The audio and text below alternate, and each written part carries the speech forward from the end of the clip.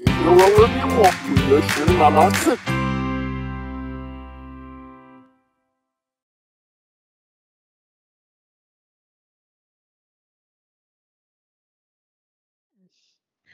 warm welcome to everyone viewing this very important video, Student Perspectives on Dyslexia.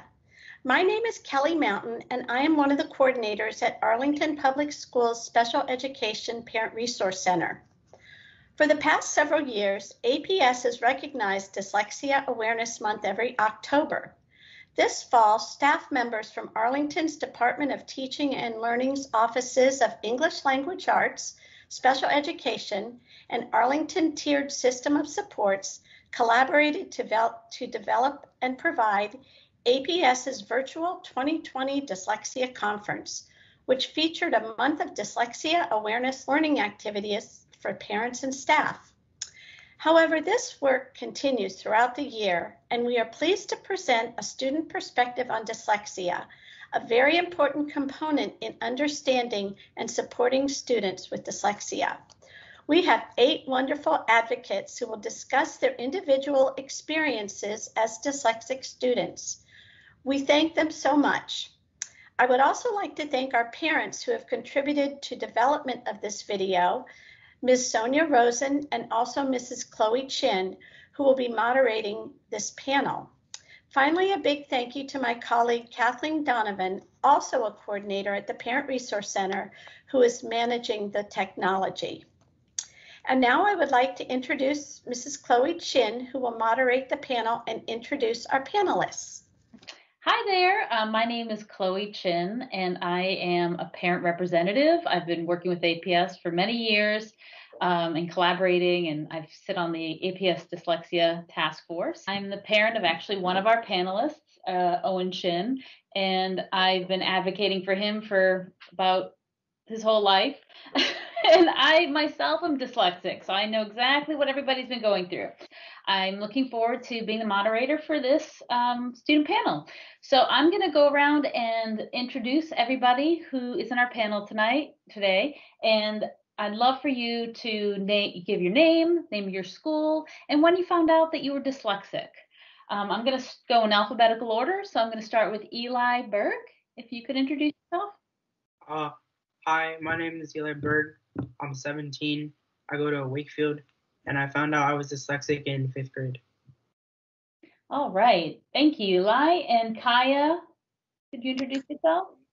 Hi, I'm Kaya. I'm 16 years old. I go to HB Woodlawn, and I found out I was dyslexic in 2nd grade. Great. All right. Owen Chin, could you introduce yourself? Hi, my name is Owen Chin. I am 16. I go to Arlington Tech, and I believe it was 3rd or 2nd grade when I was diagnosed with dyslexia. All right. And Lillian, could you introduce yourself, honey? Hello, my name is Lillian. I go to Ashland. I knew when I was dyslexia when I was kindergarten. Wow, all right. You found out early. Okay, Carlene, could you introduce yourself? Hi, my name's Carlene Kelly. I'm 17 years old. I go to Wakefield, and I was diagnosed when I was in 1st grade. All right. And Murat, could you introduce yourself? Hi, I'm Murat. I'm 12 years old. I go to HB, and I found out I was dyslexic in 4th grade. All right. And Abby? Hi, I'm Abby. I'm 17 years old. I go to Arlington Tech, and I found out around 2nd grade. Right. And Adelaide? Hi, I'm Adelaide Meehan. I'm 10 years old. I go to Nottingham Elementary School, and I found out I was dyslexic in 2nd grade. All right, great. Thank you, guys. So I'm going to go in and ask you guys some questions, and there's people that have specifically wanted to answer some questions, but at any point, if you want to pipe in and add to the conversation, just raise your hand on Microsoft Teams, and we'd love to hear from you as well. So my first question is for Carlene, And so when did you first suspect that you were dyslexic, and what made you think you were?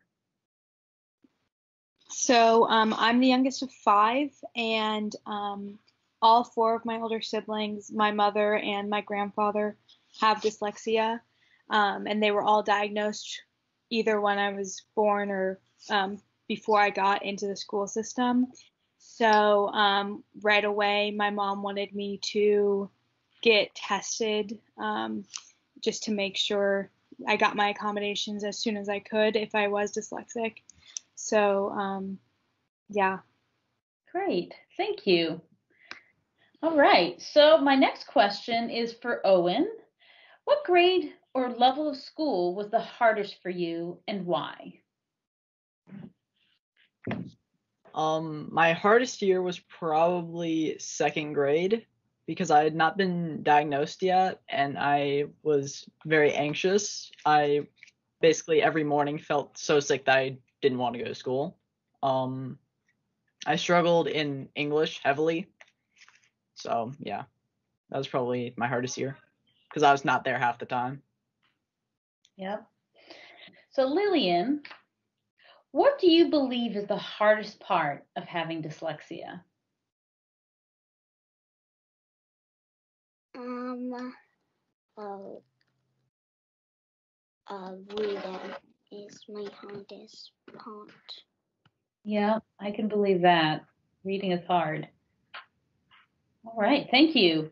So I'm also going to go on and for this question include Murat and Kaya. Other than reading printed text, are there other things that you believe are affected by your dyslexia?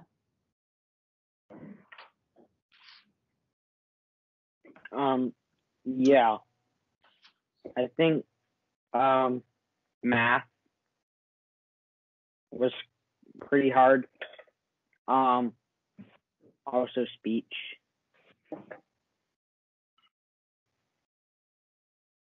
All right, what about you, Kaya?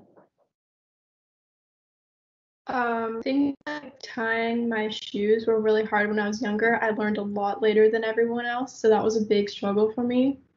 And now, since I'm learning to drive, telling my left from my right is really difficult. So, yeah, but people have been telling me tricks now to that by putting like bracelets on certain hands or like marking a certain hand so you know that one's your left. So I found that really helpful.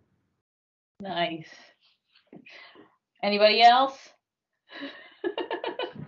All right, next one. So we're going to go on to Owen and Murat for this. Are there certain teachers that stick out in your mind as either being very helpful, understanding, or maybe not? Murat, why don't you start? Yeah. I went to Campbell after I transferred. There was this one teacher that pulled me out for reading help. Her name was Miss O at Campbell, and she helped me a lot because I jumped up a lot of levels with her help. That's great. Amazing what the right support does. How about you, Owen? So, my teacher was my 8th grade English teacher. She got me to read around 20 books in that school year, which is probably the most I've ever read in a school year because she like introduced books to us that we might like, and you could also just ask her for a suggestion and she would find a book that actually fit you. That's great. Excellent.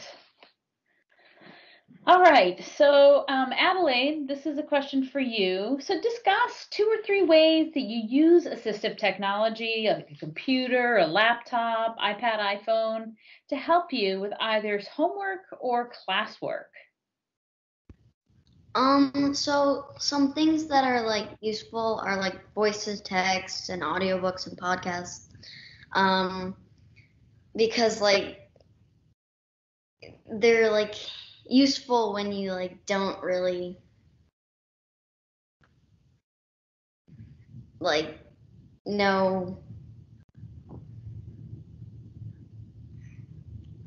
Yeah, they're definitely helpful. So do you have an audiobook program that you like? Is it through the Um, school or do you have a subscription? well, I don't know. My mom just lets me listen to audiobooks at home, and on my school iPad there's also like apps that you can like ebooks and stuff. Yeah. Yeah. That's great. That's so great that you use all that. Abby, I see your hands raised. So you want to share? I use text to speech all the time, so I'll take like either like directions for an assignment or like blurbs of text and just copy and paste it in, and I can listen to it on like ×8 speed, which makes it very easy to get like knowledge very quickly, which is good for finishing assignments very quickly. Nice. Is that an app that you use or do you just No, have? I Googled text to speech and I click the first one that comes up. Perfect. Nice. There's so much great technology for you guys now that I didn't have growing up. All right. So, Lillian, I have a question for you. What technology has helped you the most in school?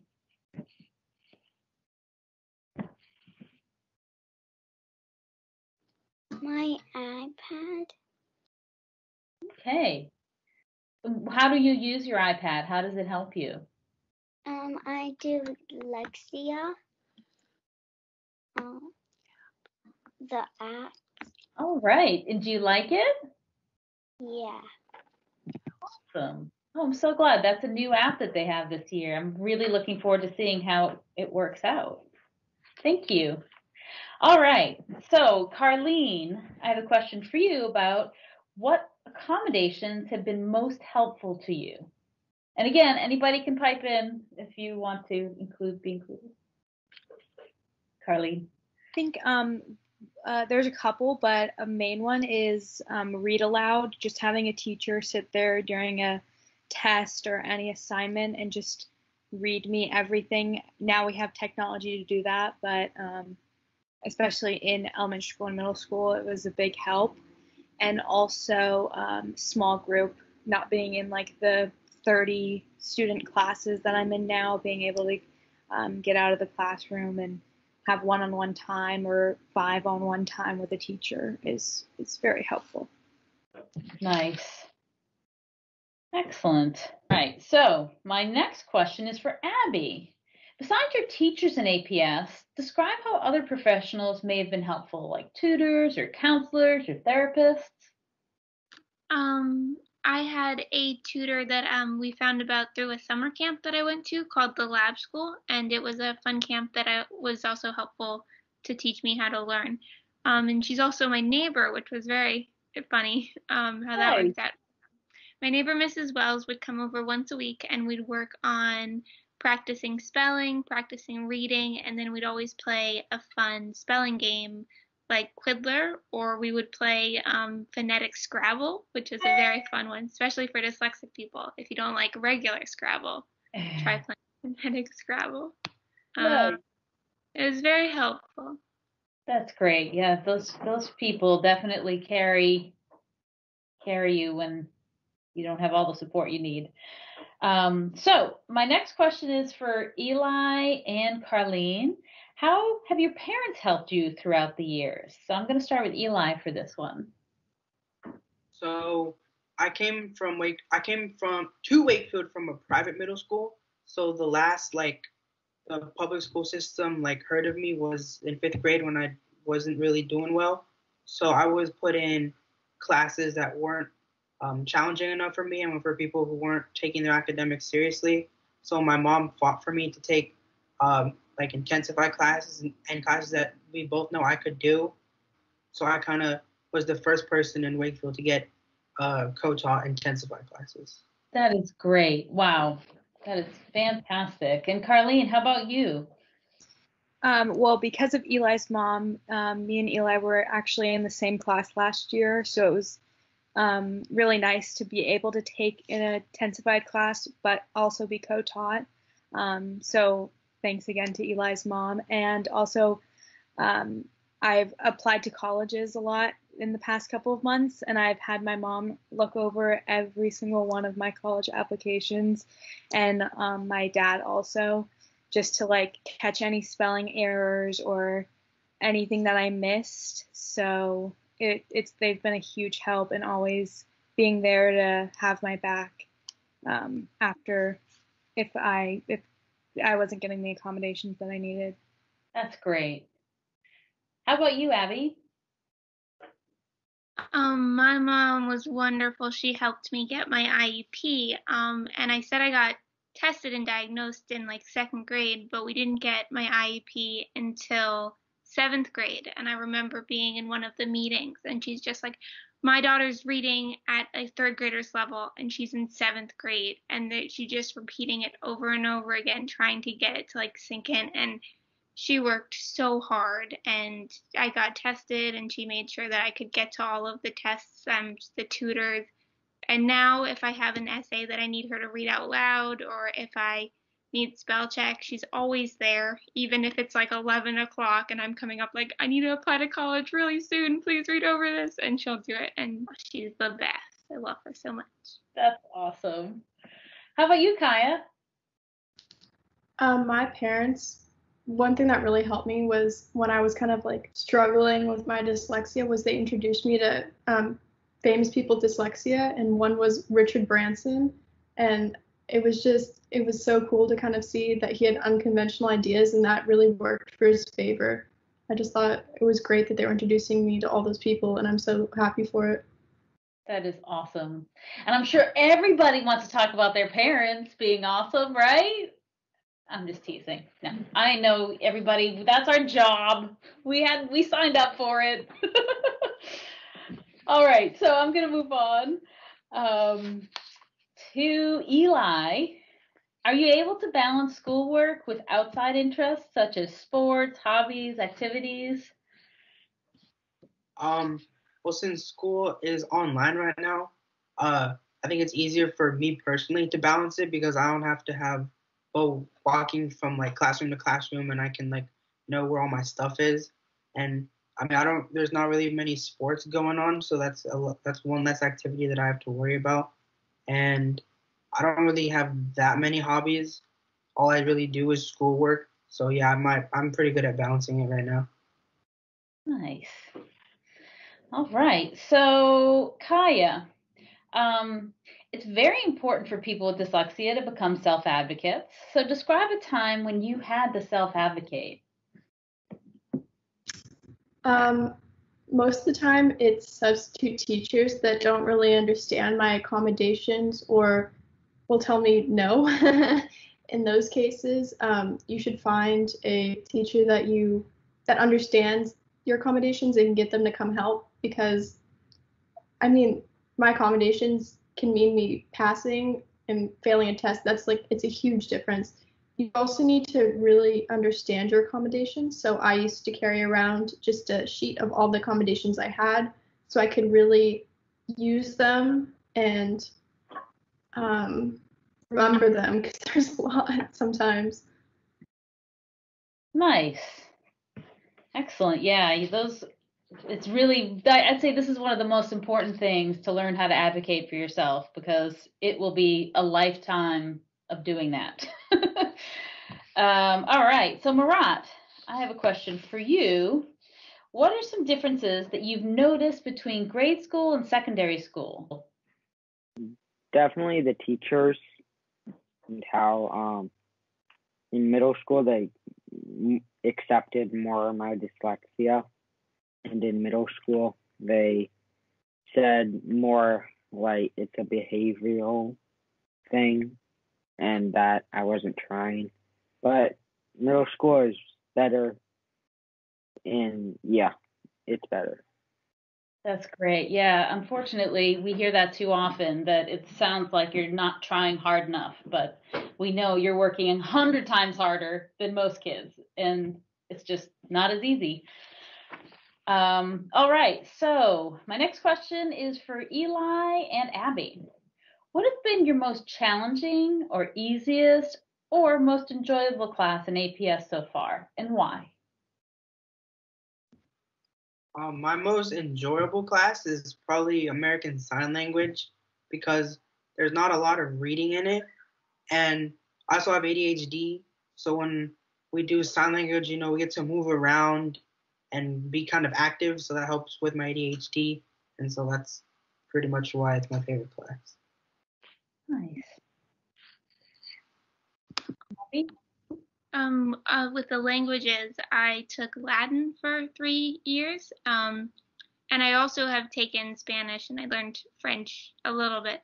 But I found Latin was the easiest for me to learn, and it's helped me a lot in my other classes. Like I've taken some medical terminology classes, and I'm in anatomy now, and it does really help break down the words into the roots that I already know from my Latin. That's great. Excellent. So Lillian, actually, I have a question for you about the same question. What was your most challenging class in school so far? And what was your favorite class? Or is? My children's class is Spanish Mm. and Eden. My favorite class is science and math. Nice. Excellent. So, all right. My next question is for Abby. Although dyslexia certainly comes with its hardships, many dyslexics who find the right encouragement and support discover that they also have a unique gift or strength. Yes, I have found that I'm very good at board games. In specific, I'm very good with Connect 4 and a game called Qubits. Nice. What about you, Carlene? Actually, meeting with this group has shown me that I've always been really good at Tetris, and like all of my other siblings have gone to college, and we've had to pack up all like the car, and I could always figure out where to put the chair to just fit perfectly, or how to stack all the suitcases when going on trips so that we could fit them all in the car. So nice. That's quite a skill. How about you, Eli? For me, I'm a good teacher. So like when people didn't understand the instructions, I would like teach them, but I would like do it like kind of hands-on, like I'd be moving and then explaining stuff, and then they would understand the instruction better. That is so great. Awesome that you do that. All right. So my last question is for Eli and anybody else who wants to add to it. So what changes have you seen in the last few years with how APS approaches dyslexia?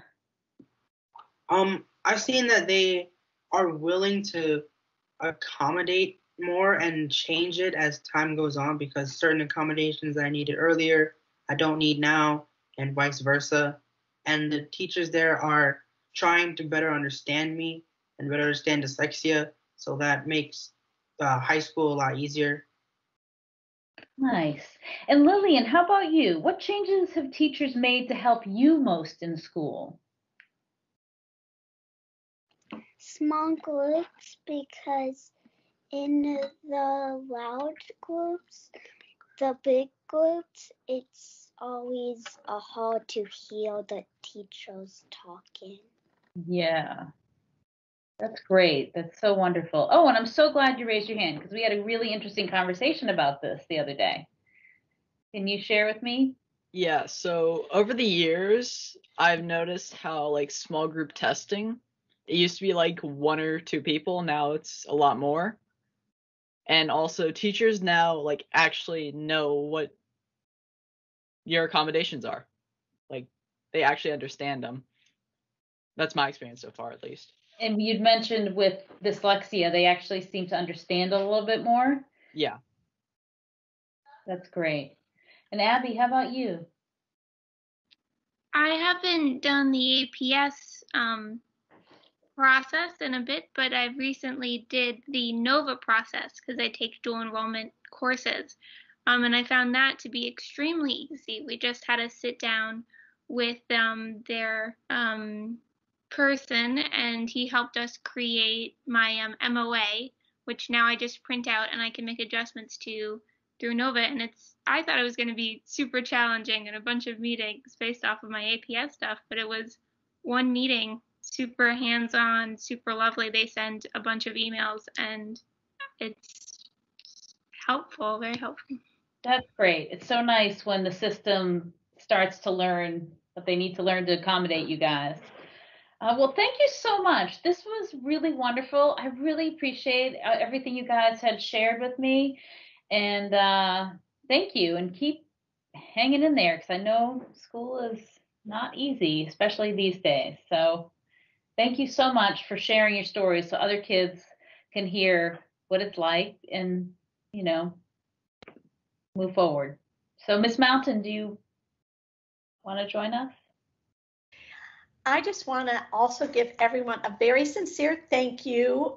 You did a great job today, and we are just so grateful for your honesty and your advocacy. And we're confident that your perspectives are going to help other students, parents, and staff as we continue to support students with dyslexia.